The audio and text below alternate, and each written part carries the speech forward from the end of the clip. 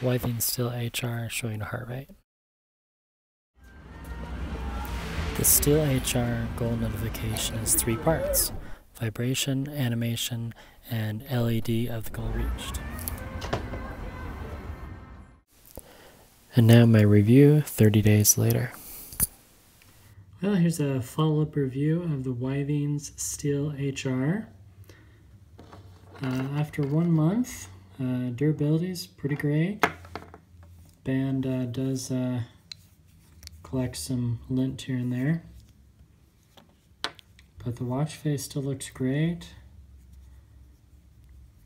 No issues hardware-wise. There's that LED screen.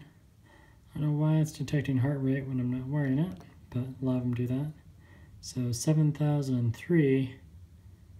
So it looks like it needs to sync. Alarm is off.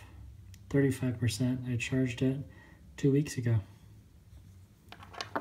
So if we pull down here on the app, it should force a sync.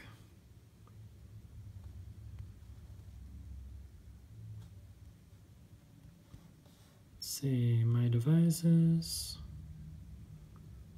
34%. Then if you scroll down, it'll show you last time it synced, which was 2 minutes ago. So sometimes, yeah, this has happened where I look at the timeline and the amount of steps on the app are not the same as the steps on the device. I don't know why that is. Yeah, I don't know. And then I shortened my goal to 3,000 because I wasn't getting it to 10,000. Yeah, so even though it says not quite 100, it's actually, I've almost tripled it. There aren't any notifications for when you double or triple your goal. But no, it is a good watch. The face, it's kind of hard to tell time. I wish it had numbers, and there's no backlight other than the actual LED screen. So at night, you can't tell the time unless you push the button and turn it on. The vibration alerts are pretty good. You can usually film. It is pretty light as far as a vibration alert, but yeah, you'd have to try it for yourself. Is it worth $180? You know, it depends what you want. If you're just looking for a step counter and something to give you heart rate data, I think it does a pretty good job. I feel that Fitbit and Garmin are better.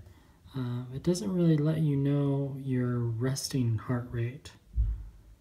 I mean, it shows your average heart rate, and I went on a long walk today, and that's why my average heart rate is so much higher.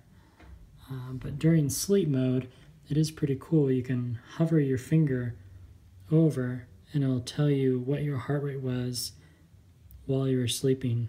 So you can see my heart rate's dropping to 67, 65, and lower.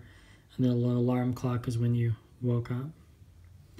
And then you can go back and view your heart rate. Oh, there we go. So I'm dropping down to 60, and it shows your average heart rate, your high and your low, which is really nice. And then during the day as well. And then when you do a workout, it does a pretty good job. It gives you quite a bit of details during your workout. It doesn't do step count. It does distance, as you can see right there, number of miles, and you can switch it here, and it'll do just heart rate data or calories, well, workout intensity, but it doesn't show you the actual steps, just distance. The distance is pretty good. It's based off of my height. But yeah, that's it. And it makes it pretty easy to start a workout. At any time during any of the phases, you just hold down the button, and it quickly goes into workout mode. Kind of hard to read depending on the time of the day because the hands can get in the way. You can see the countdown timer there. It shows you the number of seconds you've been working out, and that shows you your heart rate when you're wearing it.